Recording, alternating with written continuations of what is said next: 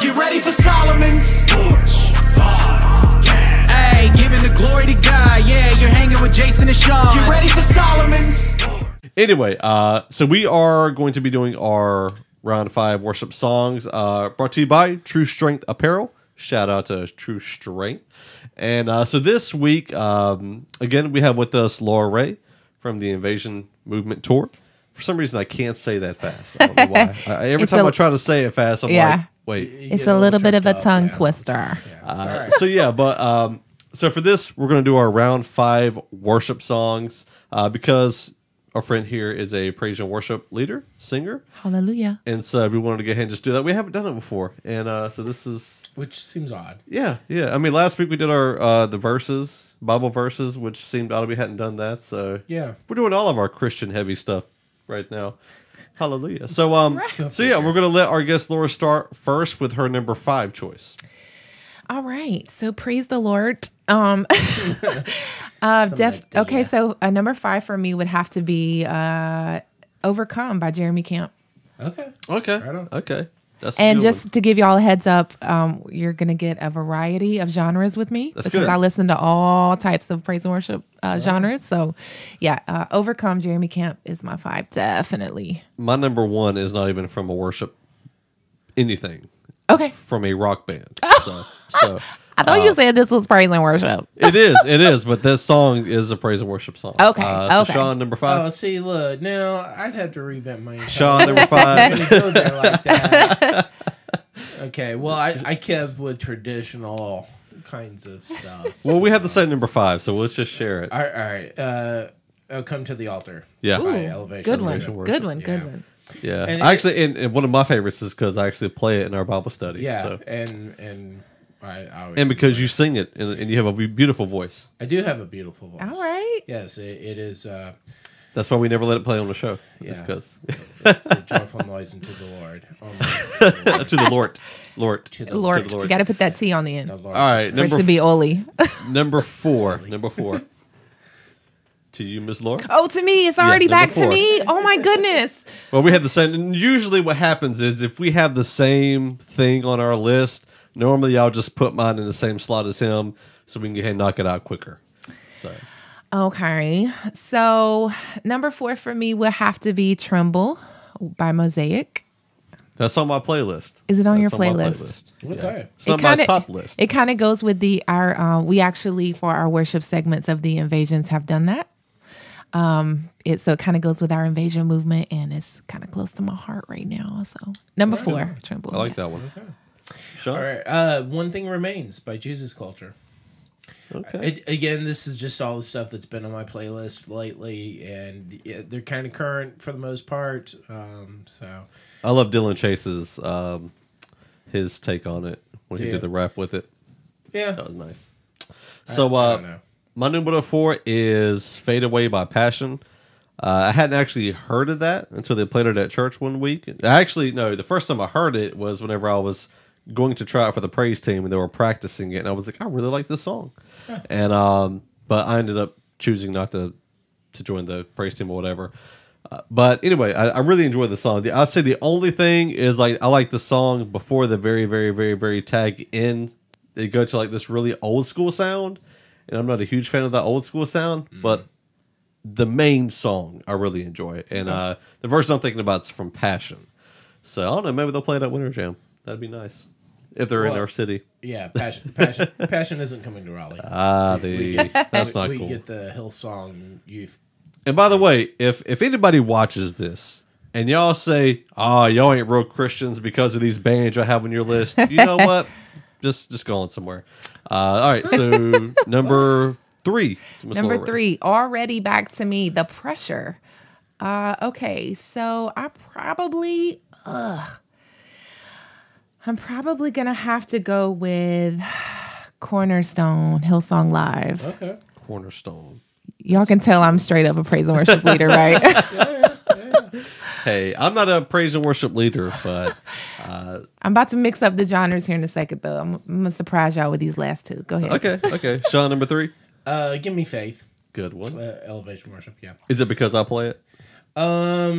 It is. It's not because you play it, but we do worship to it, and it it makes sense because one week I didn't know what to play, and you kind of put this out there. Yeah. It's definitely up there. It's near and dear to my heart. Awesome. My number 3 is "Be Enthroned." Bethel Music and Jeremy Camp. All right. Jeremy Riddle. Not Jeremy. Same difference, right? They're both Jeremys. Yeah, I'm sure that they'd appreciate that. Right. It's a good one, man. Most of my worship songs are usually the slower ones. There's a lot of praise and worship that's fast and upbeat, but generally, if I listen to worship, it's always slow. And this is one of those I could just kind of chill and relax to. So, number 2. All right. I'm about to test y'all's knowledge of gospel music / praise and worship, however you want to label it. So this is an oldie but a goodie. Blood Medley by Donnie McClurkin. It is on his Psalms, Hymns, and... Okay, please Sean got the Holy Spirit. Wait a minute. Please tell me y'all know who Donnie McClurkin is. I've heard his name. Okay, so it's on his Psalms, Hymns, and Spiritual Songs project. And it's actually 3, it's a part 1, part 2, and part 3, but it's all labeled the Blood Medley. Right. And so he just goes down the lines of historical songs from the church that talk about the blood of Jesus. And if that don't light your fire, you might want to check your wood. Yes, Blood Medley, Donnie McClurkin. I'm gonna have to listen to it. I'm looking it up right now. Please do. Now it's very gospel-y, traditional gospel. Yeah. Right. And again, he does medleys of all the songs throughout the history of the church that talk about the blood. Is so powerful. Well, see, that's what Sean was wanting from Kanye. That's what you were wanting from Kanye. Okay. But so now you get it from Donnie. I promise you that will give it to you right there. I mean, that right there will give it to you. All right. Yes. Sean, you're number 2. I'm totally down. I'm sorry, I was still looking at Oceans by Hillsong United. The only real problem there is that it seems like it's so played out. Right. But I think we finally got to this point where it's past that point. So I've reintegrated it into my playlist, and I can get back to where I can enjoy it. I can just sing it and be lost in it. If I'm going out for my morning walk, I love to put that song in and just It's probably this and my number 1 song are the 2 songs that I always feel like, especially if I'm outside, that I can really worship and commune with God on. Yeah. And so that's why it's definitely up there. I think Oceans, people are going to be singing Oceans if the Lord tarries in 50 years. People are going to still be singing Oceans. I think so too. It's just that powerful. See, I really enjoy that song, but I'd say I really loved what Dream Junkies did with it. Like KB did it as well. He did a song kind of sampling the worship stuff. But Dream Junkies to me kind of did the best in that realm. And that's really what got me liking the song. But I really do enjoy the song. It's 9 minutes long, but it's worth every minute. My number 2 is How He Loves, David Crowder Band. I've been playing that crazy lately. That's another one we're going to be singing in 50 years. I was playing it last night, and I play it every night before we do Bible study. I do it before everybody gets here. It just kind of gets me motivated and kind of warmed up or whatever. I don't think you can sing that song and not feel something. Oh, yeah. I'm that way with More from Matt. Yeah, I totally agree. Matthew West.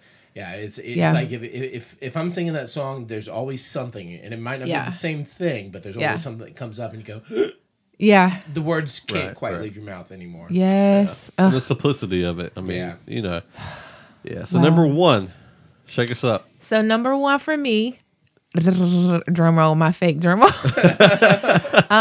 is gonna come from the latest project from William McDowell called The Cry, a live worship experience, and track number 15 titled Nothing Like Your Presence, featuring Travis Green. It is 14 minutes long.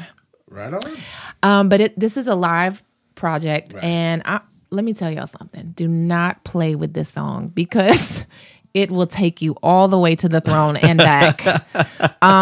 So basically it kind of starts out more of like a soft worship, and it builds, and they go into outer space with this thing, and then they bring it back down to It will bless every fiber of your being. Travis Green Travis Green is redonkulous and yeah, so nothing like your presence. It will bless you all to pieces. In general, I'm a much bigger fan. I don't like studio worship music. I only like live worship music. I agree. A live project has an element that it's just hard to not love. It feels free to me. Yeah. It feels much more free. It feels like if you're in the studio doing it, Yeah. I don't know if they have the same freedom. It's organic. Yeah, Yes. exactly. And it's, you know what? I've heard some artists do live projects and sound amazing, and the whole project is ridiculous. Right. And then I've heard them do like a studio, and I'm like, Not the same. Yeah. So the live has something, I don't know I don't know if it's the ability for you just to flow and kind of just follow the leading of the Holy Spirit versus a studio where it's like, all right, you have 3 minutes on this track. Exactly. You know what I mean? But I agree. A live is just... Whew. I think for me, the only sort of exception to that would be David Crowder's stuff. But I will say that with my number one, which happens to be David Crowder Band, this track is especially special to me, and I've mentioned it before on other lists for other things. Open Skies, and because one of the first times that I heard it, I was watching them perform live, and we were at an outside event. It was Cornerstone Festival here in North Carolina. Okay. And it just it blew my mind. It was a wonderful worship experience at that moment. Wow. And so, you know, to say that they were performing is not even accurate, you know, because it was a worship experience. Wow. And we were That's literally awesome. under open skies. That's and awesome. So, you know, it's, even though it's definitely a studio track, it to me still takes you back outside, still gives you that organic feel to a Right. degree. So, Awesome. that's my number one. Awesome. Your number one, Open Skies? Yep. My number one is Pieces by Red. Okay. That hits almost every single one of my list. My favorite rock song, everything. Okay. That's It's not just, fair. it's I could have given you any number of rock, hard rock, metal, worship songs. Yeah. You're just mad because I picked a rock band for my number. I am, because I thought we were doing praise and worship. not I didn't just say a worship band music. I said worship songs. yeah. Okay. Technically, I would have. I mean, I could have picked "Tell the World" by Lecrae. Right. I could have picked that. Anyway, that's our. Oh, see, I round didn't know five. we could include CHH. I might would have changed my list. No, I'm just kidding. See, that's what I'm saying. Well, I did have a couple of honorable mentions. Unfailing yeah. Love by Chris Tomlin and Stephen Curtis Chapman. And Let the Praise Begin by Fred Hammond. Oh, and that's The a classic. Radical For Christ. Oh, yeah. To me, the bass on that is just awesome. And that definitely as a live track is Oh, yeah. is better. That whole Fred Hammond project. plays bass. So, yeah, that whole project. And Spirit of David. Don't get me started on Fred. it's Fred good is a general in Yeah, isn't he? the gospel I music mean, field. forever now. But yeah. So for me, I'd say I have actually have 3 by Elevation Worship: Unstoppable God, Give Me Faith. Yeah. Well, no, it's just 2. And then this is kind of a corny one. It is corny. Everything by Lifehouse.